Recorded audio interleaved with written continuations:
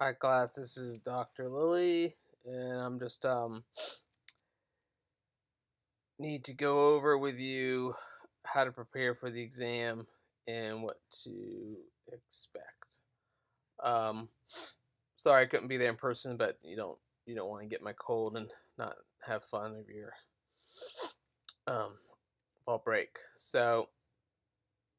Um, okay, so let's talk with um um what to do on Thursday. So just everybody should know at this point that at class time this Thursday the exam will open, and it's right here. So right now when I click on the link, it says quiz is not. So just the tool is just called quiz in Moodle, but it's really the midterm exam. So on Thursday at 10:50 when class time starts. Uh, if you click on the link instead of seeing this, all of a sudden you will get the first few questions, and then right at the end of the class period, um, it will end. So it'll just suddenly close out.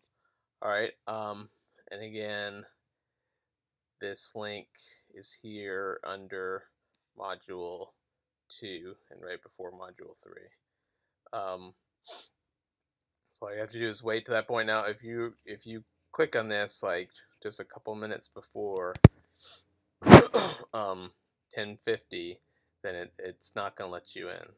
So and also it's a possibility that your computer might not think it's the exact same time, might be off by a minute. So if you click on it right at 10:50, it doesn't let you in, maybe wait 30 seconds or a minute and try it again. Um, so this exam has 30 multiple choice questions. It has one, I think, one matching and 3 or 4 short answer slash mini essays. For the mini essays, it tells you, how many sentences to try to answer in. Um, it's designed with multiple pages. Okay, so each page to start out has about 5 or 6 questions, and once you advance past those pages or past a page, like click to go to the next page, you can't then reverse and go back to the previous page. So you should have high confidence that you answered those to your best of your ability. But to be honest, most of those are pretty much fact-based questions. So if you didn't quite know the answer, then in my um, experience, you're probably not likely to all of a sudden, um, you know, miraculously have the answer. Um, the exam is closed note. You're not really going to have time to look at your notes anyway. So do not use your notes that or look at the like try to look up the answer on the internet on the web. That would be considered cheating. And to be honest, you wouldn't really have too much time to be doing that anyway. I haven't included too many questions that are like, for example, dates. Like what year did Google start and things like that. Because I don't think teeny little facts like that are super important. You might have to know when certain eras were, what certain trends are, and things like that. Um, it's quite possible that there will be a lot of scores in the low 80s, 70s, or maybe even 60s. So if no one person or scores a solid A, or if the majority of the scores are low, then there will be an a curve. Okay, so don't be upset if the quiz ends and you see that you didn't do too well in the multiple choice. In general, I'm going to be grading a little bit more lenient on the essay portion. So wait and see what you get once I grade the essay portion graded. And again, when the overall grades come in, then I will. There might be a curve. Similarly, if there's one question where pretty much no one, only a couple of people get the right answer, then I'll probably give you points back for that. Okay, so just make sure. The thing is, make sure you're ready. So don't oversleep. I mean, that's the reason why I have it during class time. I mean, I could arrange it for it to be a different time, but you should be ready at that point. Um, be in a place free of distractions. I don't. You could be in a library, or you could even come to the classroom. But again, if you're sitting there next to someone and sharing each other's answers, that would be considered um, cheating. And if you study well, then I think you should do fine, or do fine relative to everyone else, which is the main important thing. So what to study? Let me back up here. Okay. So from these first few readings, the two videos. So remember, you're supposed to do History of the Internet 1 and 2, or watch that. There are a fair number of questions from the history of the web, a fair number from memory and storage timeline,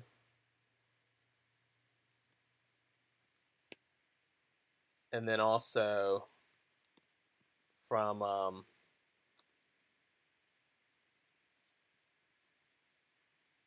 know, my computer's freezing up here, so it didn't fully load here. I mean, you should know some of these basics. I mean, I would study these in terms of, you don't have to know who remember who Jay Forrester is, but some of the main kind of types of memory, like magnetic core memory, and what types of computers they enabled to happen. Obviously, with memory, up to today's computers, like desktops, like the one I'm using right now, has a hard disk memory. You can also put scan disks in there. Obviously, you can also plug in a hard disk type storage device, external storage device, and then obviously at the very end here, we're looking at the different types of cloud storage memory. Um, so you should know, the basics of those. Again, I'm not usually looking at for names for the most part. You do want to be able to talk intelligently about, what are the strengths of Dropbox versus Google versus OneDrive, and what some of the basic differences, but also the similarities, because obviously they have a lot of similarities as well. Um,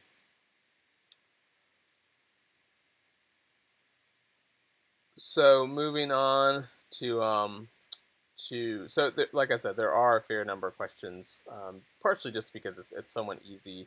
Like I said before, um, I'm not going to ask a lot of questions like which button to push to photo in Photoshop or in Illustrator, because I think those are kind of a little nitpicky. So there are a fair number of questions because it's kind of easy to make multiple choice from these readings here. As we come through to Module 2, let's see. Oh, I'm sorry, to Module 2. There are again a fair number of questions, multiple choice from these readings. You should be looking at the topography reading. There are a couple questions from that, multiple choice. File formats have gone. Excuse me. Have been discussed in readings from me in class and lecture, and then also the tutorials. So there is a fair number also about the different file formats and what they're useful for. So you should be familiar with those. And also, obviously, the 8 design principles are pretty important moving forward. So you should know what those are and what they mean, how to apply them in design, or talk about them. Both of these file formats, this one here and this one, also talk about the video, kind of recap some of that. So that's kind of a different way of studying. I didn't usually, if there was something in some of the tutorials, I looked at them if I knew that I also kind of mentioned them in class. So there are a few things that if you want to go back and look at some of the tutorials, some of the concepts, the tutorials also talk about file formats. But certainly in terms of studying focus, in terms of studying for, excuse me, in terms of studying for the midterm, focus on the readings and less on the tutorials. I mean, you already used the tutorials for the activities that you did, so I don't think you have to look at them too much. And I wouldn't have asked a question that only came, or something about a concept or term that only came for tutorials. Usually it's something that I saw was in the tutorial, but I also mentioned in class, and maybe it was in a reading. So focus on the readings in terms of studying. I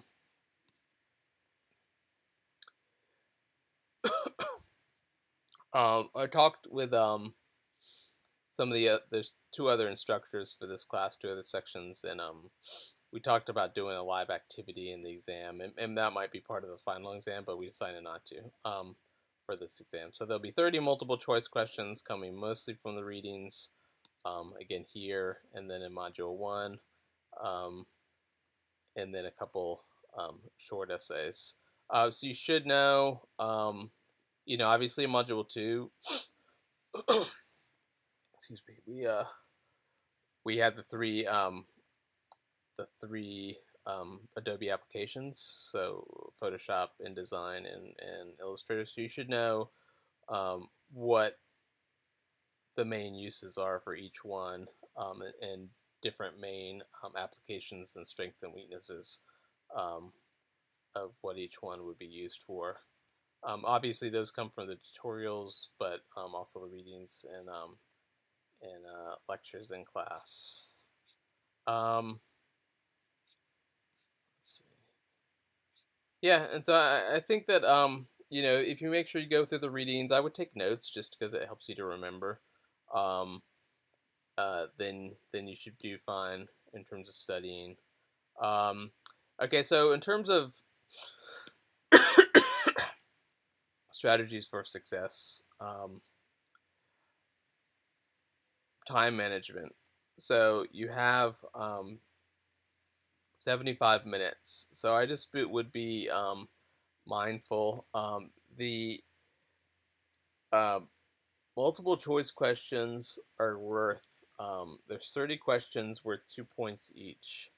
So if you miss a few of those, it's not really a big deal.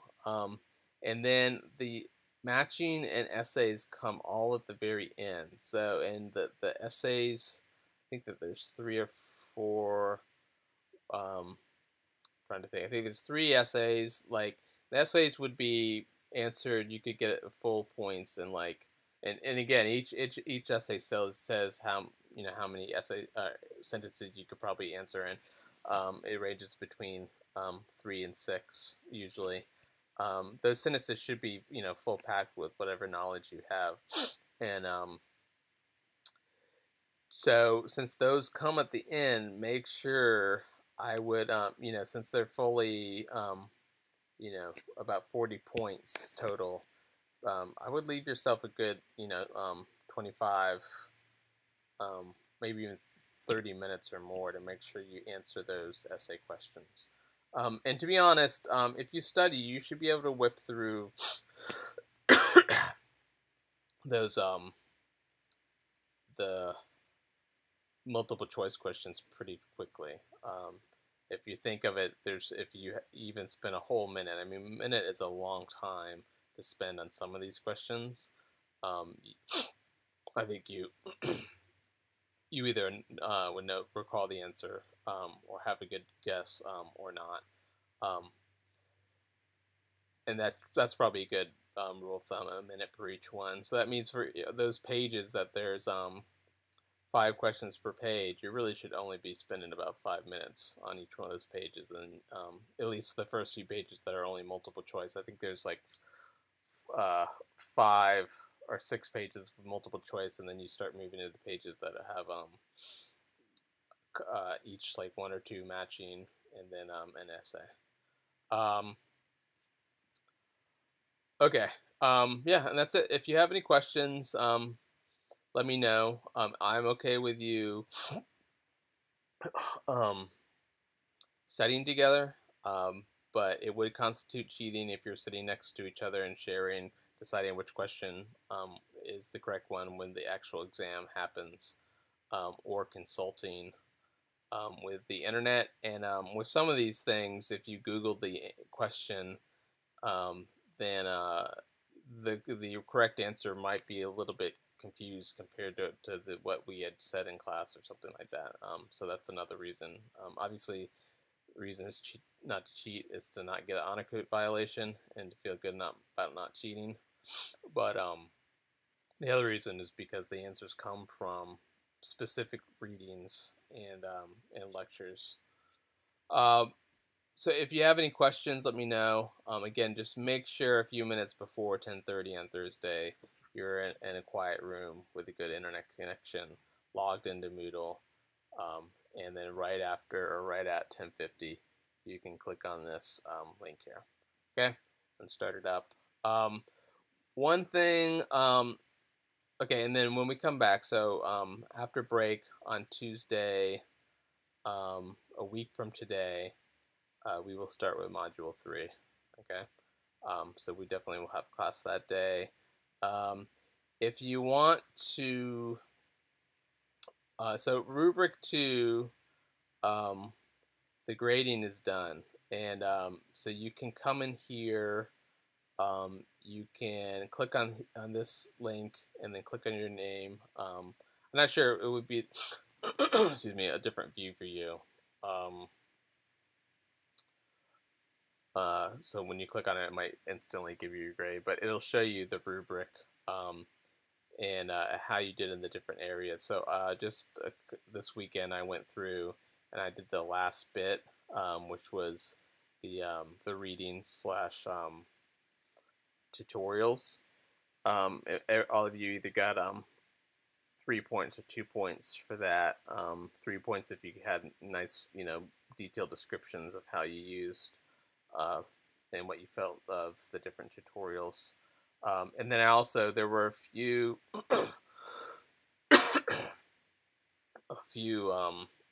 where for whatever reason, like maybe I missed for one of your other activities, like didn't answer it, or you hadn't submitted something and then recently did. So I make sure I went through and every aspect of the grading for each person should be fully done. And if something was missing, then I put a note in there and said what was missing and that you need to email it to me. And when I hit submit, then it should have sent you a message, okay, that you needed to do that. Okay, so and again, just remember that in the grade, when you look at all your grades, like right now, like for all like Module 3, Module 4, it might have a 0 in there because it knows that those things need to be filled out, but right now they haven't been. So if you looked at your total grade for the course, it's probably terrible because it's averaging in a 0 for Module 3, even because you haven't done it yet. Okay, so at this point you should be able to look at what you had for Module 1, what your grade was, and now for Module 2, and then you'll have the midterm grade. It will take me a while to grade those. Excuse me. Those